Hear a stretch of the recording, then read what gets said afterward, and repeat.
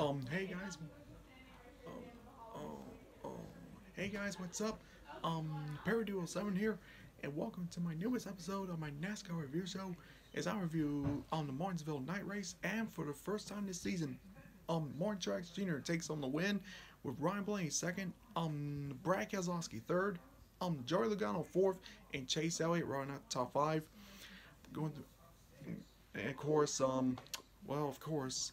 So Truex, which I'm not surprised, he ends up winning Martinsville. That's his second straight win in Martinsville. So anyway, guys, yep. Yep. Yep. So anyway, although that's not necessarily the best Martinsville race I've seen, well, at least it's not the worst. I mean, first two stages were pretty good, but the third stage, it kind of bit dull.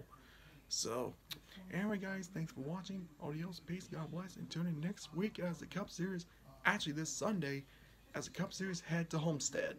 Alright, guys, take care. Adios, peace, God bless, and stay safe.